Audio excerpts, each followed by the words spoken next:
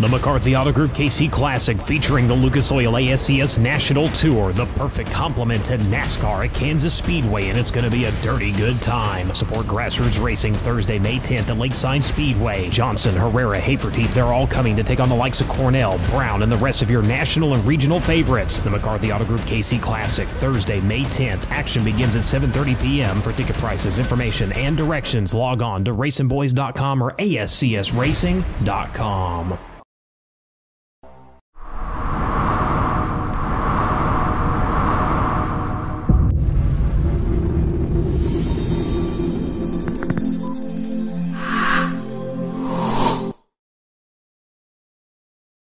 I think we got last night's winner up at Heartland Park, Topeka, Jonathan Cornell, on with us. Yes, we do. Jonathan, are you there?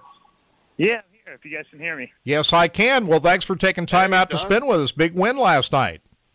Yeah, we definitely needed it.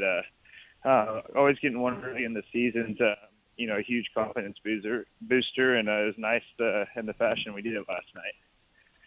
Hey, Jonathan, this is Scott. I'm up here at Williams Grove with the Lucas Oil ASCS National Tour. Tell me about Heartland Park, Topeka, and what it means to get up there to a new venue and run. That's a great facility, isn't it?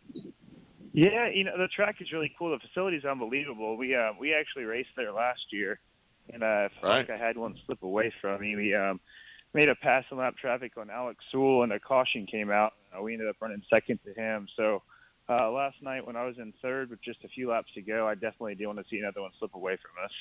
What did Tyler Thomas out in front there? How were you able to pull off the pass? Yeah, believe it or not, just a few laps prior to that, we actually fell back to about the fifth spot.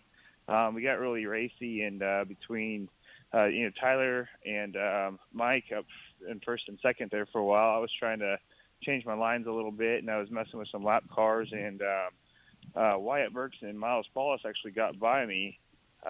Luckily enough, a caution came out, and I just knew there was only a few laps to go, so I had to just kind of go where they weren't going and get a hell of a run off turn two and diamond down to the bottom of three where the line was the fastest and just sneak underneath them. So I did that to the second place car, and then the next lap I had a heck of a run and did the exact same move on Tyler. And unfortunately for Tyler, he didn't see. I mean, he was kind of on cruise control, so it worked out perfect for me to to strike when I did.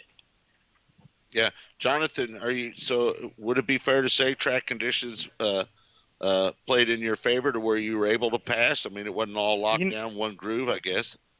Yeah, actually 3 and 4, both corners were complete opposites. 3 and 4 was really, really heavy. Everybody was pretty much primarily on the bottom, and then 1 and 2 got super slick where you really had to have some throttle control. So, I think that's where we had our advantage. Me and my crew chief, Chad Cypher, we kind of talked a little bit, and he's like, well, what corner you want to be good at? And I said, well, everybody's going to be getting 3 and 4, so if we want to win, we better be getting 1 and 2. And that's exactly what we did. We kind of set it for the slick part of the track, and we got through turns 1 and 2 pretty much better than anybody else could. Hey, before I let you go quickly, Dale Earnhardt won 7 championships. Jimmy Johnson, 7 championships. Richard Petty, 7 championships. Now, granted, that's all NASCAR, right? I get that. But with winning 6 championships now, does 7 mean something to you? Does it feel like anything different to you when you get to that number 7? I don't know. I'm just saying, a lot of famous drivers, that's a number. Never compared to those guys, but yeah, it never hit me before. We're on number 6 right now. We're just going to keep kind of doing what we're doing and keep trying to win races. And